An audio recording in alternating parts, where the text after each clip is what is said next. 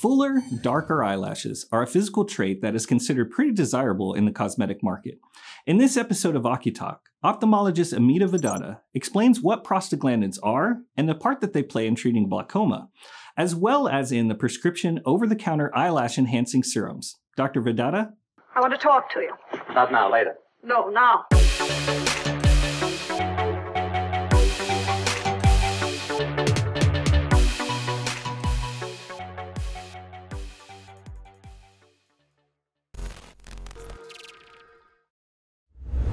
Hello, everyone, and welcome to OCuTALK. Today, we're going to be talking with Dr. Ami Vadada, who is an ophthalmologist out of New York State.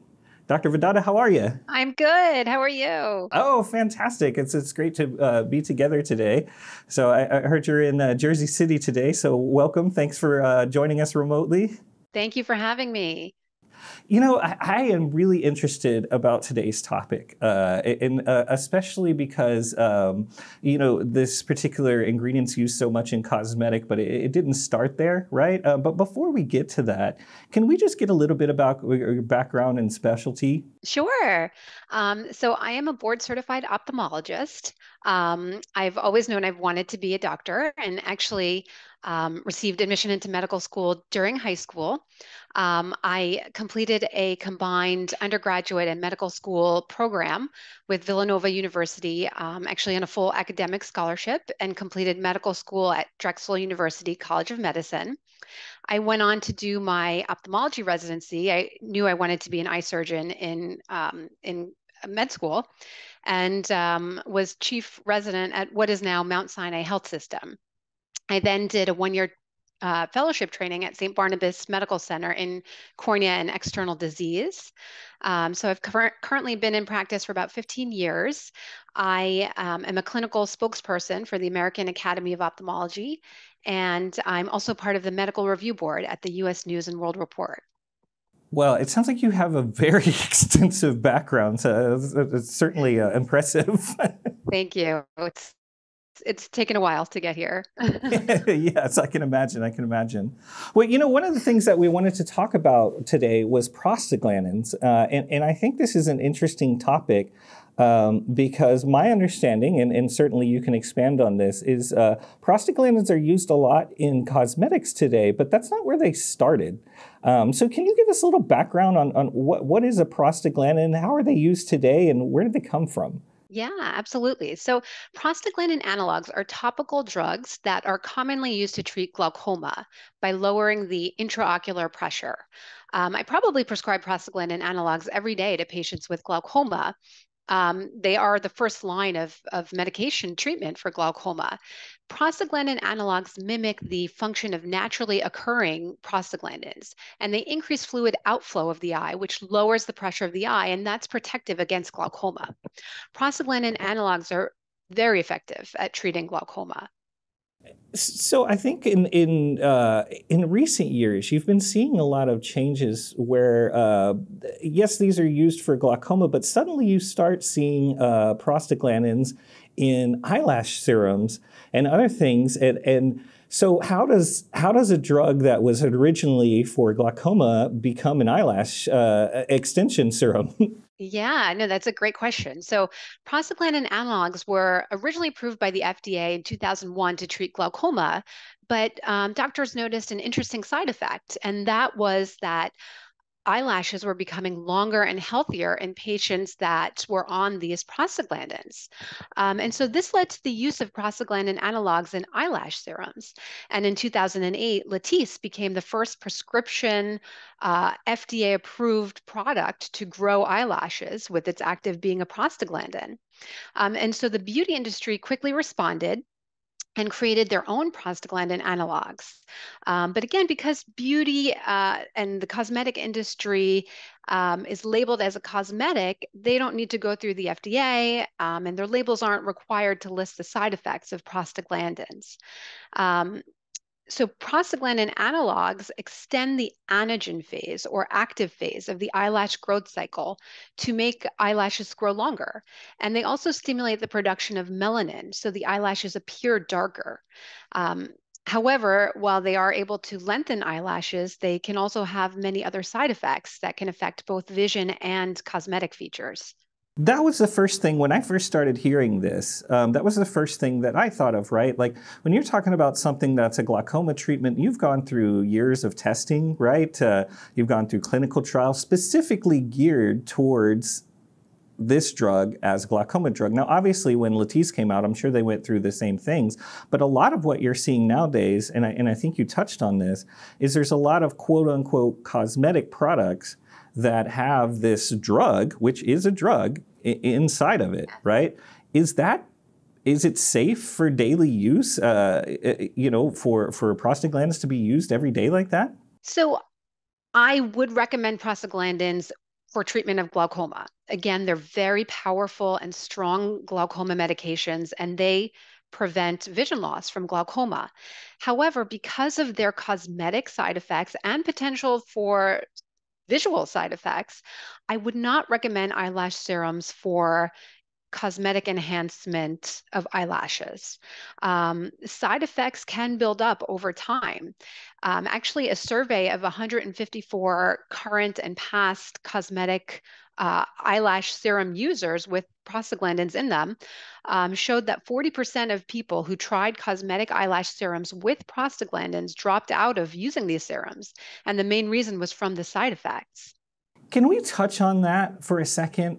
You talked about how prostaglandins help with the outflow of moisture from the eye and different things. I may not be saying that correctly, but how does that affect, if you were using this cosmetically? I mean, I think we can understand that if you have glaucoma, right, we want that, right? Like we want the pressure to go down because you have too much pressure, right? So some of that going away is a good thing, not a bad thing, right? So how does that compare when you're using this cosmetically, and what are some of those side effects that you could see?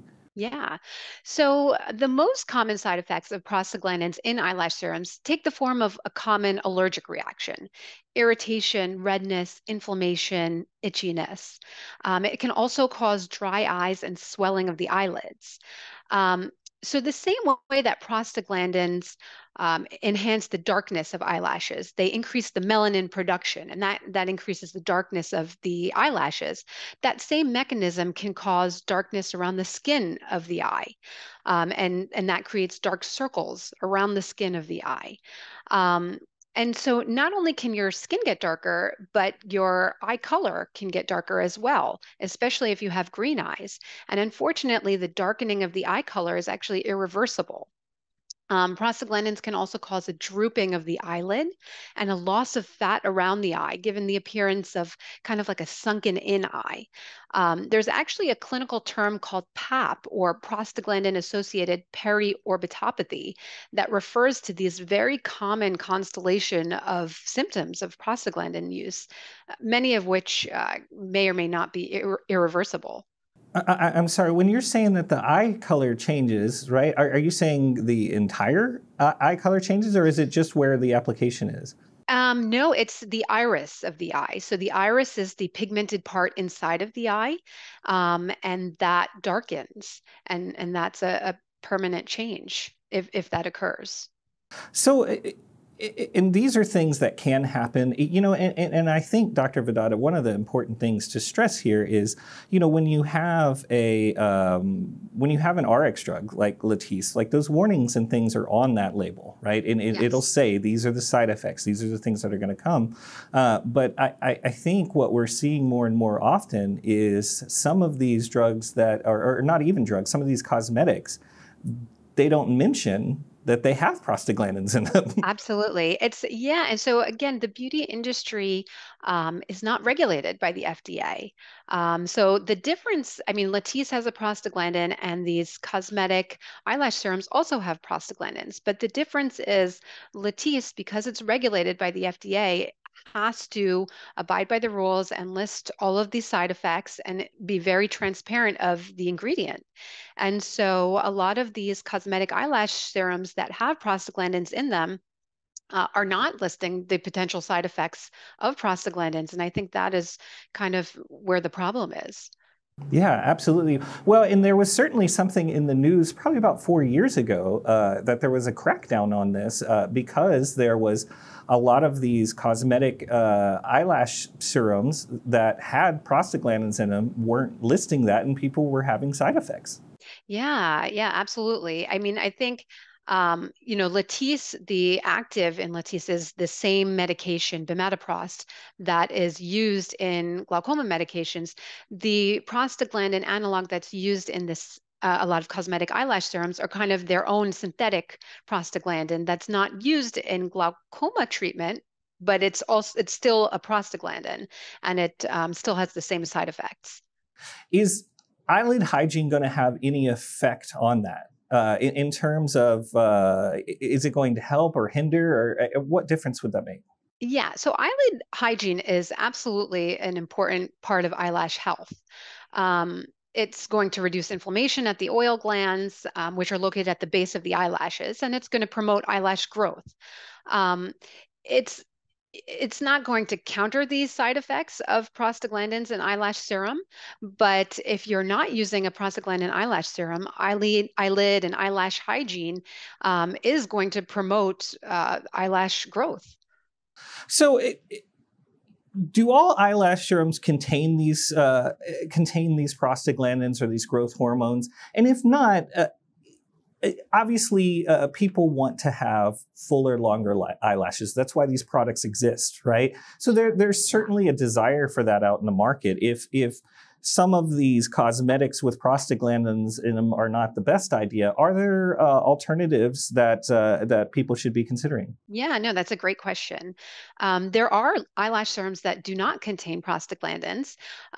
They include alternative formulations, which have ingredients such as castor oil, biotin, peptides, caffeine, and plant-based growth factors. So here's a question. Let's imagine I'm out in the world. I'm on Amazon. I'm on the internet.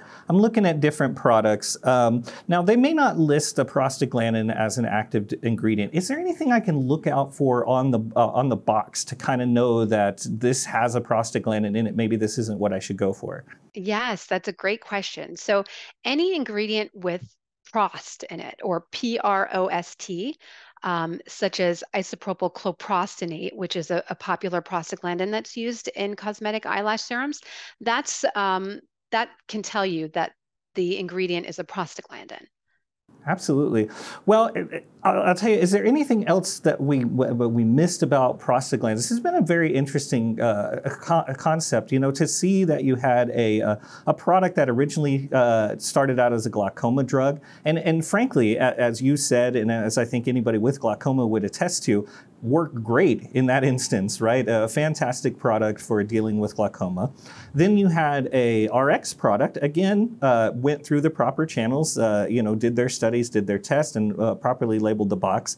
And then all of a sudden you had all these copycats that started making OTC products with the prostaglandins, but not mentioning it. And we talked about all the side effects that go with this. And I think one of the important things that you mentioned, Doctor, is about how to look for that prost on the box to see if it's not labeled on there, but it's contained in there, then maybe that's questionable. Yeah, yeah. No, I think it's always so important to look at the ingredients. And like you mentioned, look for signs of a prostaglandin like that having that prost in it. And I think it's, important to just remember that cosmetics are not subjected to the same rules as FDA approved products are. And so I think it really becomes very important on for the consumer to kind of have the knowledge and go through the ingredients properly and kind of make their own informed decisions on the safety of the product. Absolutely. Well, Dr. Vadada, this has been a very interesting conversation today. I really enjoyed you being with us at such an interesting topic and such a great guest you were today. So thank you very much for being with us. Thank you so much for having me.